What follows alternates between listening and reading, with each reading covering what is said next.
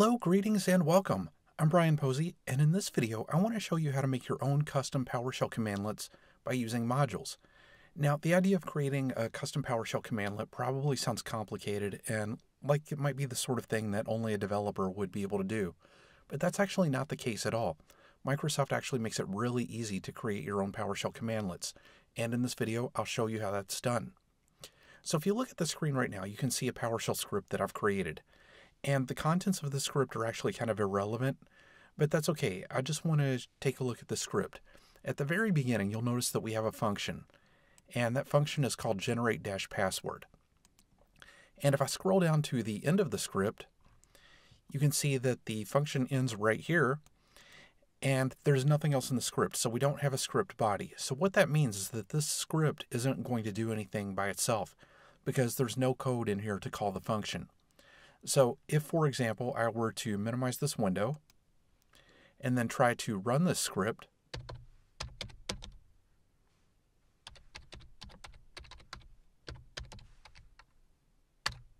you can see that absolutely nothing happens. So in order to make that script do something, we need to add a function call to it. So I'm going to go ahead and do that now. And calling a function in PowerShell is a simple process. All we have to do is type the name of the function, which in this case is just generate-password. So I'll type generate-password. And if I scroll up to the top for a second, you can see that generate-password is the name of the function. Now, if we look just below that, you can see that we have a param section. The param section dictates the parameters that get passed to the function. And in this case, we have one parameter that gets passed. It's an integer, hence the int, and the variable associated with this integer is $length. So we're passing the desired password length to this function, and then the function will return a password. So let's go ahead and add that in. So I'm going to add -length, and I'll enter 12 as the password length. Now, one more thing that I'm going to do here is I'm going to create a variable. I'll call this password out, and I'll set that equal to the name of the function and the parameter that we're passing to the function. And then I'm going to add one more line of code, $password out, and this line of code is simply going to display the password out variable's contents. And what the contents of that variable should be is the password that was generated by the function.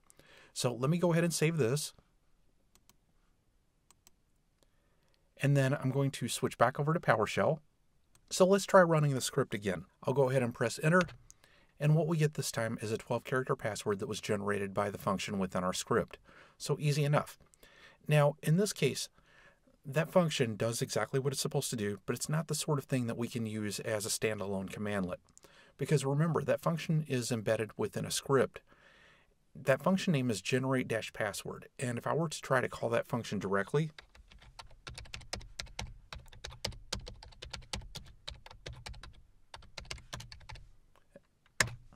you can see that I get an error. And the reason for that is that PowerShell doesn't know that that function even exists. The function is embedded in a script. So the only way that PowerShell would know that that function exists is if we were to run the script containing the function and have a line of code within that script to call the function, just like what I showed you a moment ago. So with that said, let me switch back to the script. Now here we are in the script, and if I scroll up to the top, you'll notice that the function name is generate-password. One of the things about this function name is that I've formatted it in the typical PowerShell commandlet convention. So PowerShell commandlets are typically a verb, a dash, and a noun. So in this case, we have a verb, generate, we have a dash, and then we have a noun, password. So this is structured just like a PowerShell commandlet. So with that in mind, let's go ahead and turn generate-password into a standalone commandlet. Now, before I do that, I just want to mention that I named this particular function in a way that would adhere to the normal PowerShell commandlet structure. You don't necessarily have to do that. As a best practice, it's a good idea to name your functions in a way that mimics PowerShell commandlets, but you don't have to. If I were to simply give this function a different name, it would work just as well. So with that said, let's go ahead and turn this into a standalone commandlet. So the first thing that I want to do is just save a separate copy of this file. So I'll go to File, I'll go to Save As, and let's just call this Generate Password.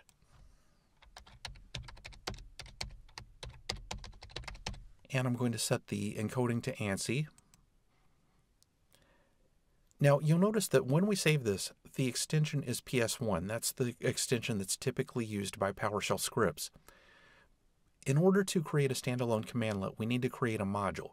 And modules use a different file extension. They use PSM1. So I'm just going to modify the extension. I'll change this from PS1 to PSM1. And then I'll save my changes. So we've created a PowerShell module file, but this module file is incomplete. If I were to try to enter generate password as a commandlet, it still wouldn't work at this point. And there's a couple of reasons for that. Because if you think about it, all we've done is we've taken a PowerShell script and we've renamed it. That's it. So we need to do just a little bit more work. But having said that, the process is super simple. So let me scroll down to the bottom of this file. And I'm going to get rid of those 2 lines of code that we created earlier. Now, as you'll recall, those 2 lines of code were designed to call the function and then display the output. We don't have to worry about any of that because remember, we're taking the function and we're turning it into a standalone commandlet. So we don't have to have a command embedded in our script to call the function, because once this is turned into a standalone commandlet, we'll be able to call it anytime we want from outside of the script. So we don't need that command that is going to call the function on our behalf. What we do need, however, is a command that tells PowerShell that we're creating a module. So what I'm going to do is go down to the very bottom of the script, and then I'll type export-module member,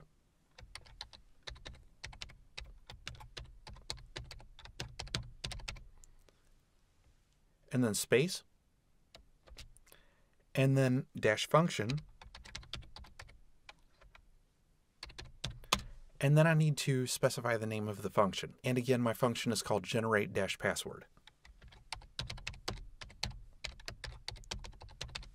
So what I've done, I've created a PowerShell module file, and that module file contains a function, and then we've got a line at the end of the file saying export module member function generate password. Now, in this particular case, we're creating one standalone commandlet, and that commandlet is going to be generate password. Now, typically a module will contain numerous commandlets, and the way that that's done is by creating multiple functions within a single file. And if you do that, you'll need a separate export module member statement for every function that you create. Let me go ahead and save this. And then I'm going to close out Notepad. Now, if I were to try to call the generate password commandlet right now and press enter, we'll get an error.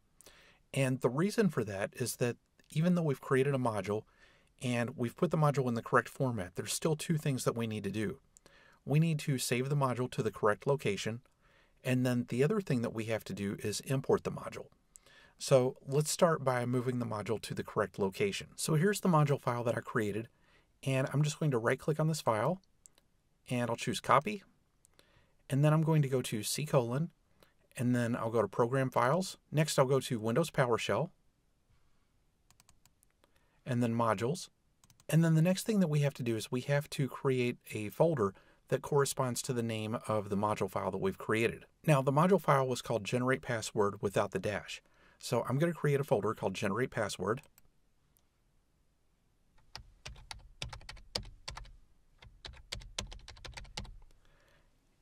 And the reason why I didn't use the dash is because the module file that we created doesn't use a dash in the file name. The file name is generatepassword.psm1. So let me go ahead and create the folder. And then I'll go into the folder. And then we need to paste that module file.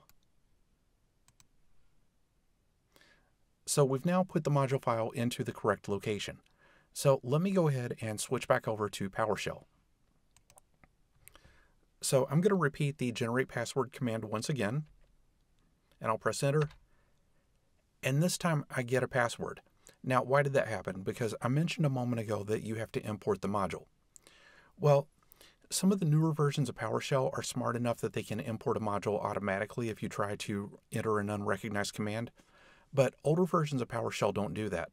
So if I were running an older version of PowerShell, then what I would have to do is type import module space and then the name of the module, which in this case is generate password.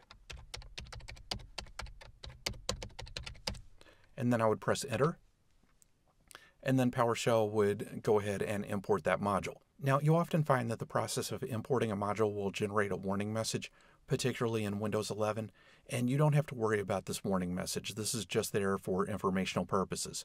But once the module has been imported, then you can use the name of that function that exists within the module file that you've created as a standalone PowerShell commandlet. Because in this case, I type generate-password-length 12, but what if I just type generate password? It sure looks like a PowerShell commandlet. If I press enter, I get a bunch of error messages. Let me go ahead and escape out of this. And the reason why I get those error messages is twofold. The main reason is because I didn't pass a required parameter to the function.